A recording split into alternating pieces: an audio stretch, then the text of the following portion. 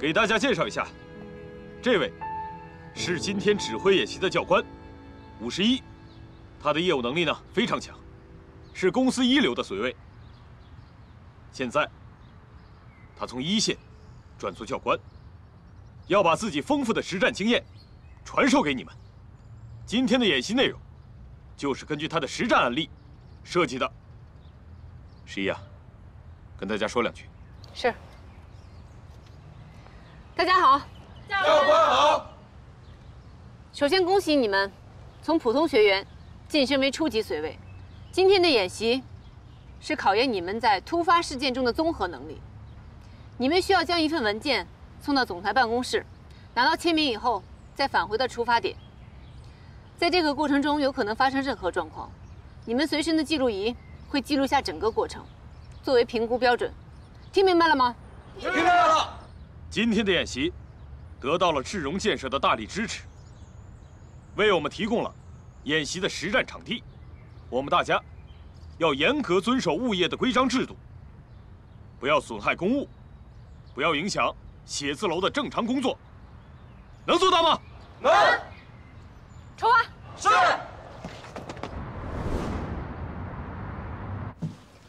准备好了吗？准备好了，准备好了。现在考核开始，1号下车。是。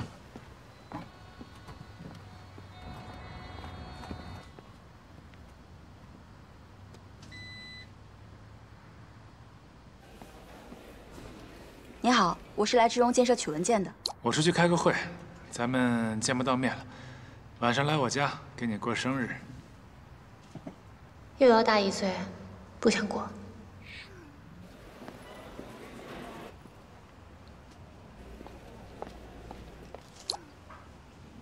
80也要过。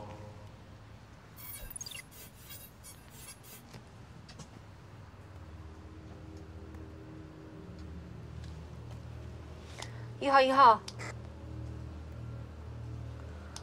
，1号，信号中断，有什么情况吗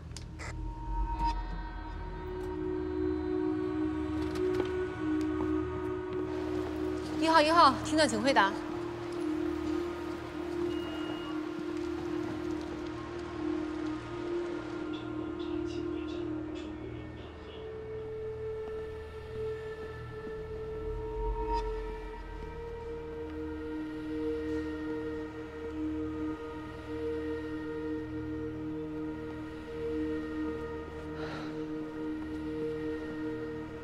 1号，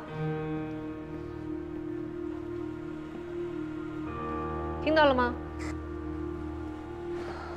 有听到吗？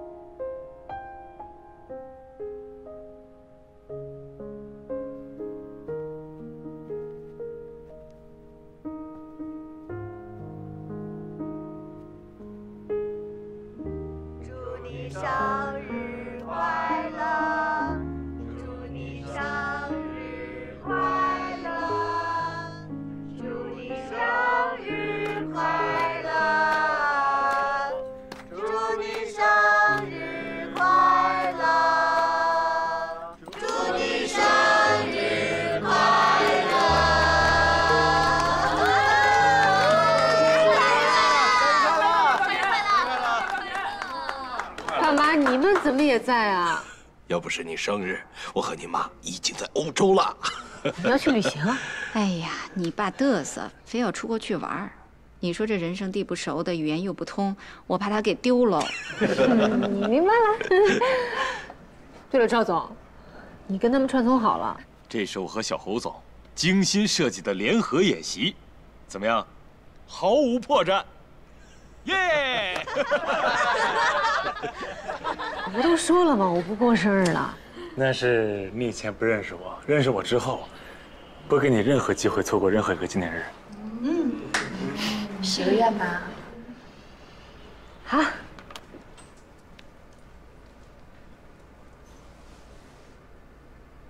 好了。 十一姐，那你把许的愿给大家伙说说。哎，这不行，大表姐，这个千万不能说出来，要不然就不灵了。不管许的是什么愿，但是我知道这个愿望里边一定有我。哦，臭小子，你老是自我感觉那么良好，赶紧办正事儿吧。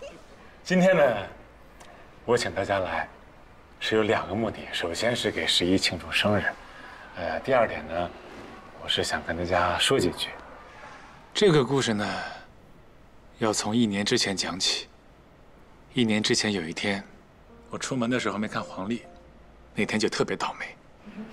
我刚出门，碰见我前女友，她给了我一张结婚请帖，我打开一看，新郎不是我，我当时就特别生气，在车里一个人生着闷气。这时候从天而降一个神奇女侠，砰，把我车砸了一坑。 下车就跑了，我当时气不过，我找他理论，我就追了上去，刚追上，他就把我给揍了。我什么时候揍你了？我当时想，那一定是我人生中最倒霉的一天，但是后来我发现，那其实是我人生中最幸运的一天。啊，11啊，其实碰到你之后，你让我觉得我特别的幼稚可笑。 但是又让我觉得我自己特别勇敢、特别坚强。其实你在我生活中不光是救了我的命，也治好了我的病。所以我感谢那天遇到的一切，我每一个巧合、每一个瞬间，因为只要错过1秒，我就碰不到你。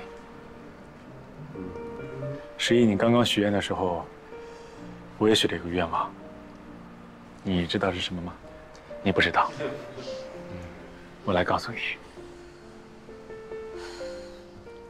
这个玉佩我赎回来了，这是我妈给我留下的，也是我人生中最重要的一样东西。这就是我的护身符，但是我希望从今以后，你能帮我好好保管它。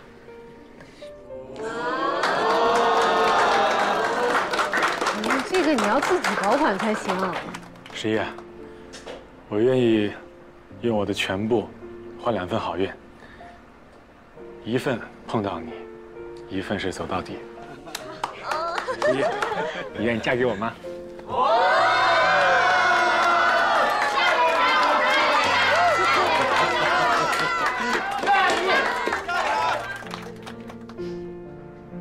我愿意。我就知道你愿意，我就知道你愿意。那你就，我还是想正式的问问你，不管以后贫穷还是富有。 不管我以后变得有多帅、多有钱，你都能一如既往的爱我，不打我，不骂我，跟我一直走到底吗？这孩子说话永远正经不了3分钟。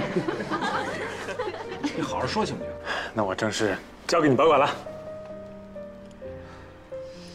这新娘，说2句吧。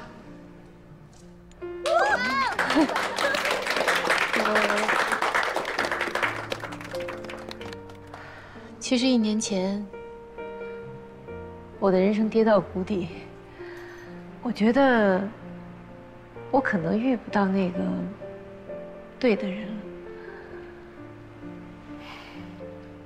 因为快30岁，没有那么多时间和精力去花在有可能是徒劳的感情上面。可是有时候又想，如果你不付出，又怎么能收获呢？就在我彷徨的时候，遇到了侯爵，是一个浑身毛病特别欠揍的家伙，让我根本没有时间去想其他的事情，一直在想怎么对付他。谢谢你，你像一面镜子，用你的缺点照亮了我的优点，让我看到了我自己的价值。哎，你看看你们两个啊，绝配，绝配。现在我觉得，只要有爱，就有希望。